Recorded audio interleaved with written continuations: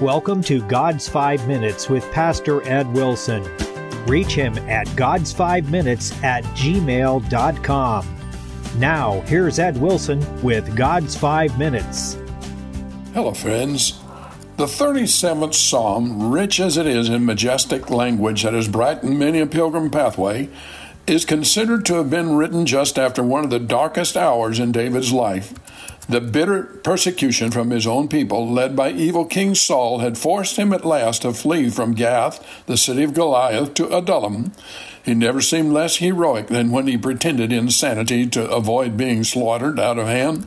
The terror and self-degradation of the man who scrabbled on the doors and let the spittle run down his beard stands in harsh contrast to the heroic and saintly calmness shining through this beautiful psalm. And yet, the trust it expresses is just what we would expect from a stalwart believer who, looking back over the storm, sees the protecting hand of the Almighty God in his deliverance. Verses 6 through 8 read, "This poor man cried, and the Lord heard him, and saved him out of all his troubles. The angel of the Lord encampeth round about them that fear him, and delivereth them. O taste and see that the Lord is good. Blessed is the man that trusteth in him."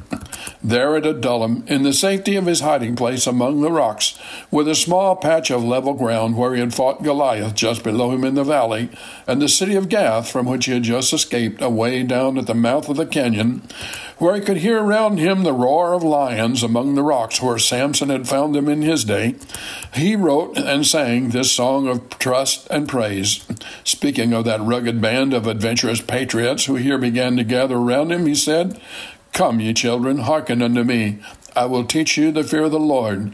His recent experiences have certainly qualified him to do that, and also to teach us today. What a leader! For here, and with the 37th Psalm, this outlaw started the process of taming his wild followers into something like discipline, and even lifting them into a rudimentary worship and honor of the Israelite God, which could only lead to reverence for the nation's welfare and background.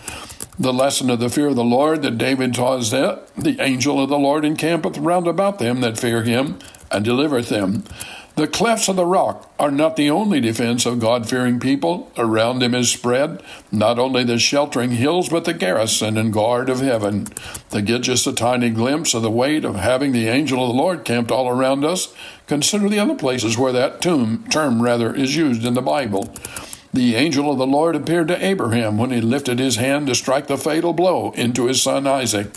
He appeared to Gideon, calling him a mighty man of valor when he was instructed to war with the Midianites. He appeared to Manoah and his wife to describe to them how they would have Samson and how his life was to be.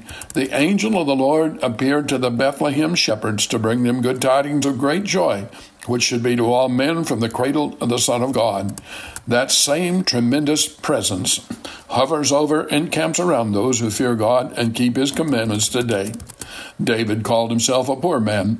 Well, that was certainly true, for in the harsh wilderness fastness of Adullam, there was no chance for a man living a hunted, fugitive life to raise flocks or build a home, have a family.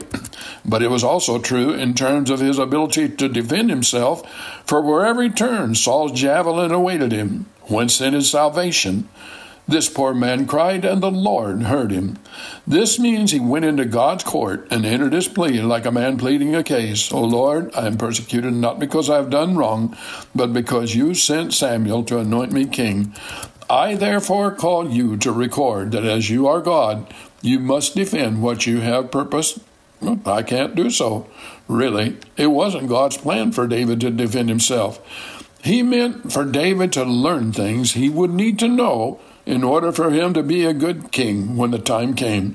Will he use your distresses and mine the same way?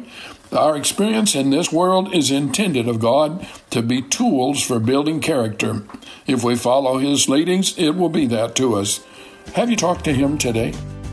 You have been listening to God's 5 Minutes with Pastor Ed Wilson. Reach him by email at godsfiveminutes@gmail.com. Tune in next time to hear more encouraging thoughts from God's Word on God's 5 Minutes with Pastor Ed Wilson.